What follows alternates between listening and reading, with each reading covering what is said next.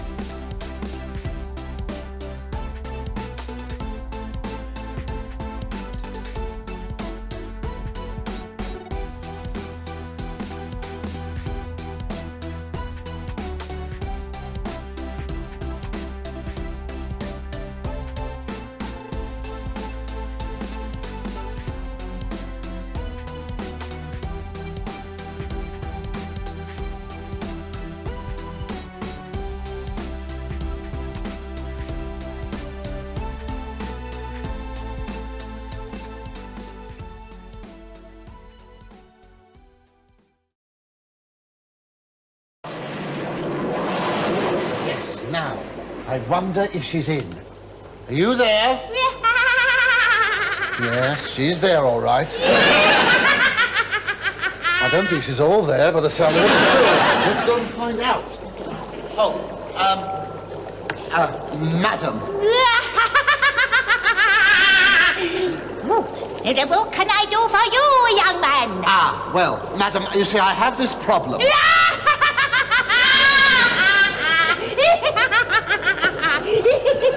I wish to God she was sitting in the audience, I'll tell you that.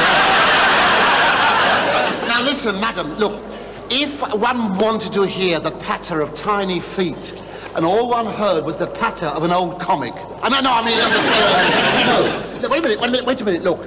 If one wanted to have a baby, you see, but one was getting on, and for some reasons, one couldn't. Do you see what I mean? No, I'm afraid I cannot conceive what your problem is. That's the problem. You see, I cannot conceive. I'm sorry, I don't do sex changes. Now, wait a minute. Look, you can have your lunch in a minute. Now, listen. Now, you see, it's not me, it's my mistress, because she can't. Your mistress can't what? She can't do it. Oh, well then she's a pretty rotten sort of a mistress. And if I was you, I'd get a new one. Well, she's enjoying the show if nobody else is. Then wait a minute, look. My mistress and my master want to have a baby, but they are getting on. Getting on is easy. It's getting off that...